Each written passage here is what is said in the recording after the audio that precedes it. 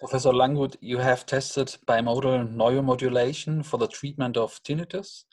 In doing so, tone and tongue stimulation were combined. In a clinical randomized study, they were thus able to reduce tinnitus symptoms in the test subjects. Before talking about the study, where did the idea of bimodal neurostimulation come from? How did the research community come up with the idea of this procedure? That's a very good question, and we know that we can influence the brain best by bimodal stimulation. And the idea goes back to Donald Hebb, who already found out that if two neurons are stimulated, you can create connections between these neurons if they are stimulated at the same time. So neurons that fire together wire together. So we know it's one of the fundamental principles of neuroplasticity that different stimulation at the same time might have a much more profound effect on neuroplasticity, on inducing alterations in the brain. And that's exactly what we want to do in the treatment of tinnitus. We want to normalize these abnormal changes in the brain that are responsible for the tinnitus. So why did we use sound and tongue stimulation? So the reason is that the input from the ears and the input from the face come together very early in the brain. So there's lots of connections between the facial nerves, between the trigeminal nerve and the auditory system. Many tinnitus patients know this because they experience a change of the tinnitus as soon as they move their head, as soon as they touch the skin in the face. So we wanted to use this connection, and so the idea came up to combine auditory stimulation, sound stimulation, together with stimulation of the tongue. And the tongue was used because in the tongue we have lots of nerve endings, so the tongue is very intensely innervated, so it's very effective to stimulate the tongue.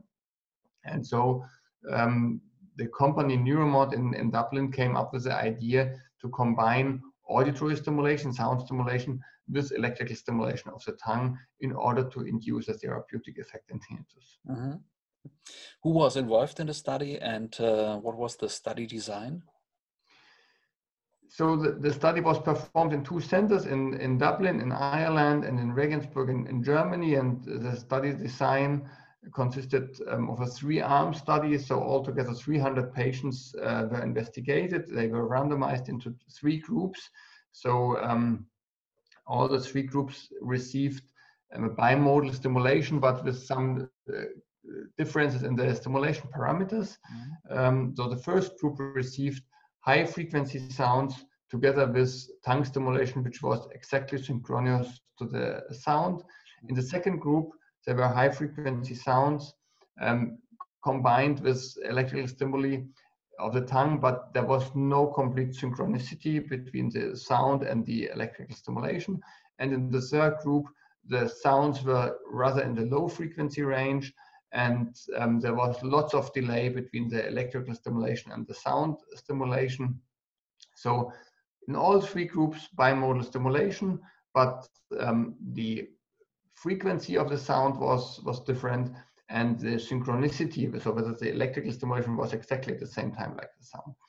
And what was not expected was that all 3 groups had quite a good benefit from the treatment. So after 12 weeks, all 3 groups demonstrated a good benefit of this bimodal stimulation.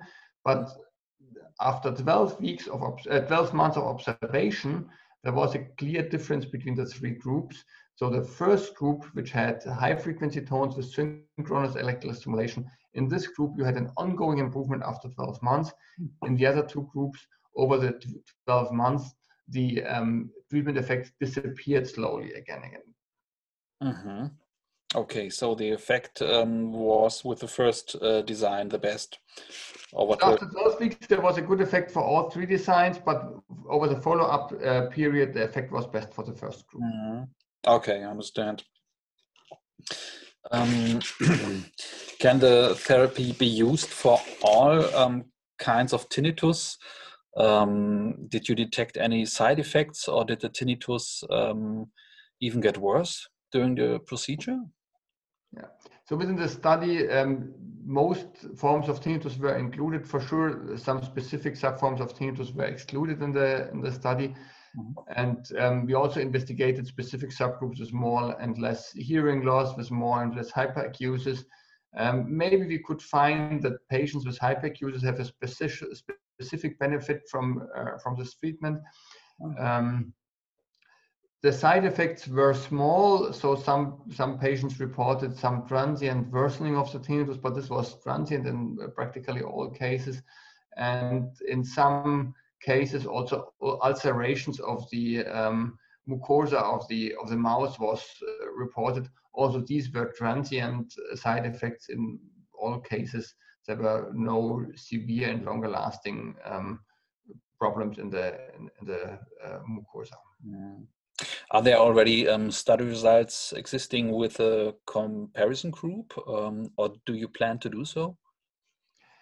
Yeah, at the moment, the result of the first study with more than 300 patients have been published, but the company has already performed a second study with more than 200 patients. And in the second study, there was one group who received 6 weeks of auditory stimulation alone. And after 6 weeks, the tongue stimulation was added to the auditory stimulation. And this was very impressive because auditory stimulation alone had some small effects on the tinnitus annoyance. But as soon as the bimodal stimulation was added, there was a much better effect of this treatment. So this is kind of a control condition that adding the electrical stimulation to the sound stimulation produces a clear improvement of the tinnitus. Well, one question which most patients might be of high interest, talking about time to market. When could the therapy be available for patients on the market?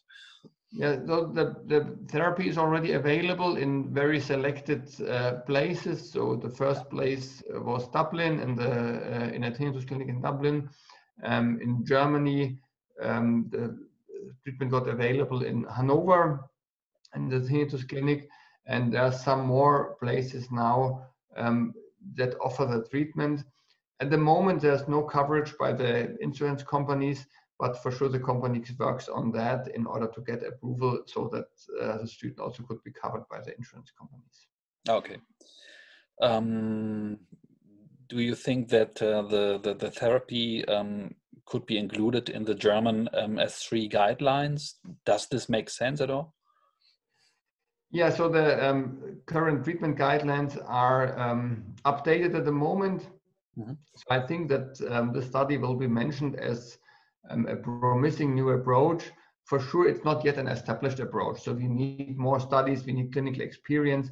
So we have to put it in a relationship, for example, with cognitive behavioral therapy. So a treatment where we know that it's effective in reducing tinnitus severity. But for cognitive behavioral therapy, we have many studies who have demonstrated the benefit with several thousand patients.